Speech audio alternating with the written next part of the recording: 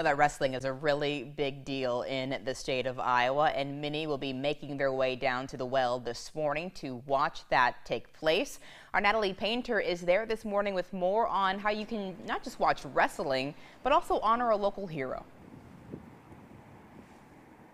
Yeah, Jody, you're exactly right. Over at the Iowa Hall of Pride, they are honoring Tony Beminio with a memorial. Now, Tony was a Des Moines police officer and a state wrestling champion.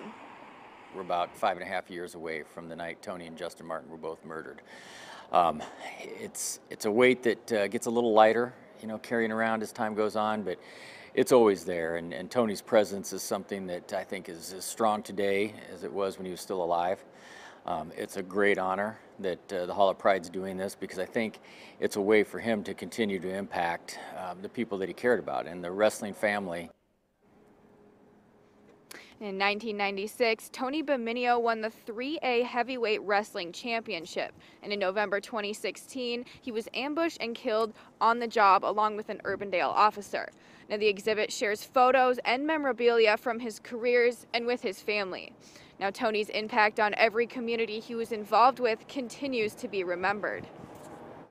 I knew Tony as an athlete from a distance. I was an athletic director at another school in the conference where Tony competed, so I got to watch him compete, and I got to see the respect that he paid to his coaches and to his opponents and to officials.